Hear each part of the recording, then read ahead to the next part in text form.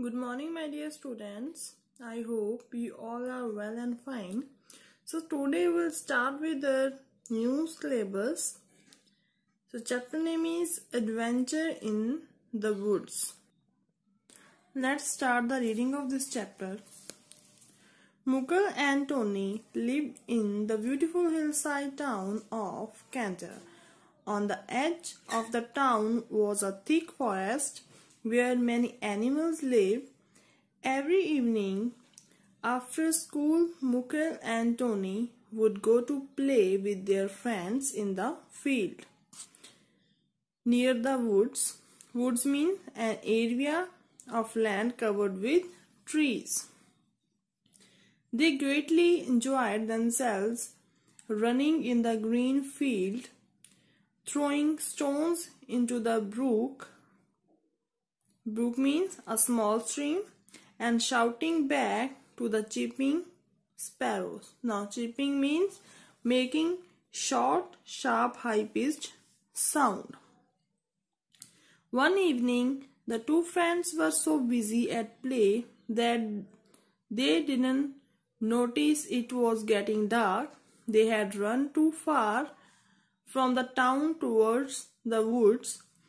All other children had gone home. Mukul and Tony were lost in the woods. The boys knew there were wild animals in the woods. They held each other's hand and walked in terror. Tony said, "We cannot hope to get home tonight. Let's climb a tree and spend the night there." Mukul agreed, and soon they were sitting on a thick branch of a tree. "Let's pray to God that the elves and fairies of the woods protect us," said Mukul. The boys soon dozed off, means fell asleep. Late in the night they were awakened by loud noises of metal clashing and banging mixed with people's voices. "Mukul, we are saved. It must be Mom and Dad with the police. Let's get down."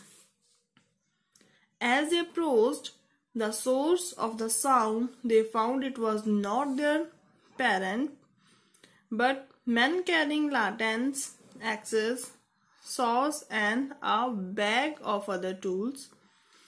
They were arguing about which trees they should cut. Tony and Mukul were shocked to see this. They knew how dangerous it was to cut trees. They remembered what they had learned about deforestation and climate change from their books.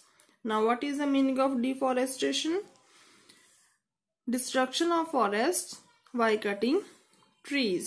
Now, climate change meaning change of weather pattern in a place. "Mukul, we can't allow this. We must stop them," Tony said. "Wait, they look so dangerous. Let's see what they are up to," said Mukul.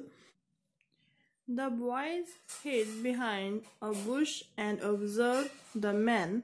Now they had huddled together to discuss something. So students, left part we will discuss in the next video. Thank you.